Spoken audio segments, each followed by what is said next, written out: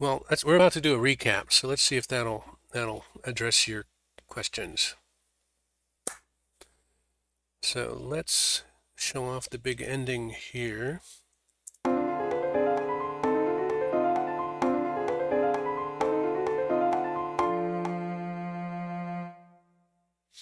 Alrighty. Ladies and gentlemen, this is a recap of Composing in Multiple Dimensions, Part 28, Nuance.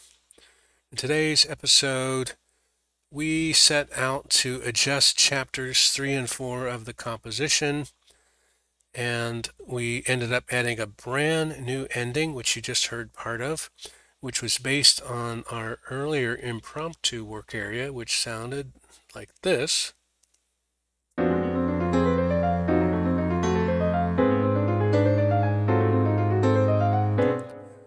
And we liked it because we ended up re-listening to it since our last stream. It has a lot of build, strong energy, which is what we wanted, and we also wanted the fourth chapter wasn't long enough. It needed to be extended.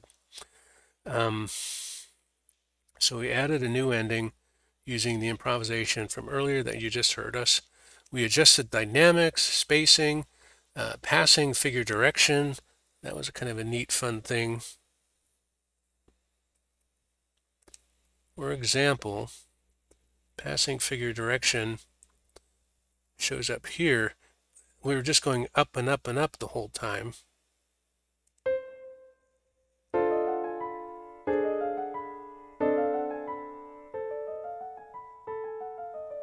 So we reversed that a couple times, and it comes out and it sounds really nice. So these were all nuances, which was kind of our theme for today, nuance.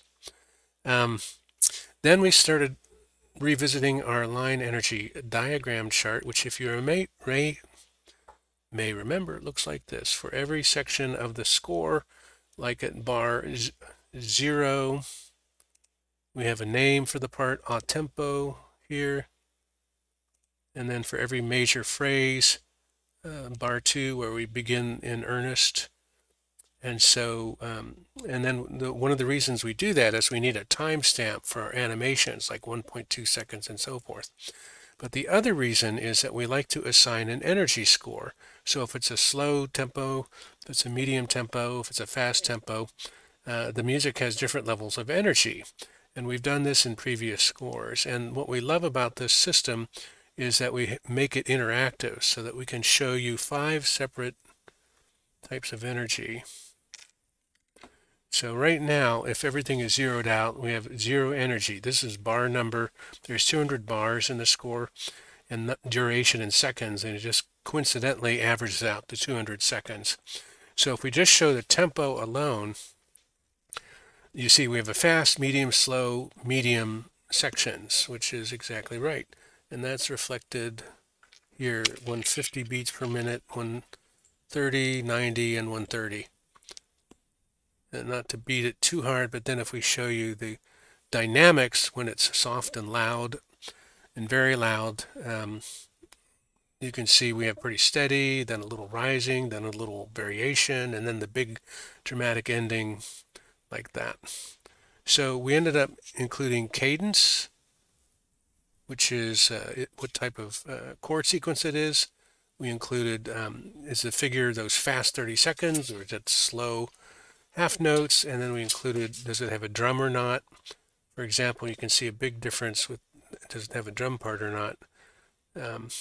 Only the second and the fourth chapters have drum, and then in the fourth chapter, we start articulating the drum and hitting it hard on a syncopated beat.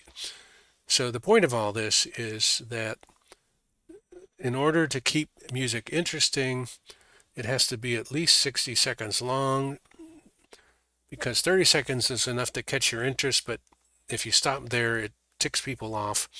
But after 60 seconds, you got to do something different, or you lose the attention. So if you look here, we see in the seconds, a minute comes about there at 60 seconds, so we've already changed it. And then the second minute is 120, but now we've gone into the third change. And anyway, it's 3 minutes and a half, basically. And between here and here is hitting the 60-second mark, but then boom, we jump it up and do something different. And then in here, we're kind of really jacking the energy around and coming in for a peaceful close. So that's one of the reasons we use energy diagrams. And it's also a way for us to help tune what we're doing. We're going to play that whole thing for you in a minute. So in working with that diagram, we updated the animation timestamps, we tweaked it to make the chart come out better, and we added all of those tempo scores that we just discussed. So what we're going to do is play the whole composition for you here, and we're going to see if we can track it on the left-hand side by looking at the diagram and follow along with the diagram here. You see each of these little dots. If you can hover over it, tells you that's bar 2, bar 19, etc. So we're going to have fun here.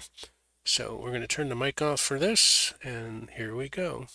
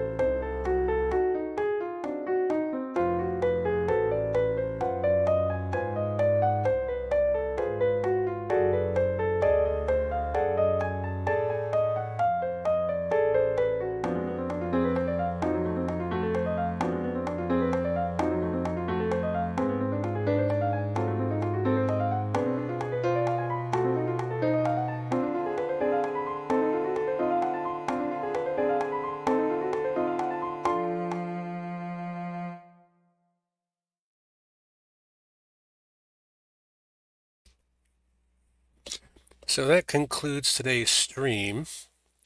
Our ideas for next time are to double check our score, revisit the animation, and go ahead and download these new score files into the animation. make some more 3D models based on the hydrogen electron orbits. So acknowledgements to Hi-Fi Doge, who showed up kind of at the nth moment, whatever it's called. Glad to have you here. Not sure if you are still there. So thank you for your time, attention, curiosity, and interest. Do come back, please. Do take care, and do keep on streaming.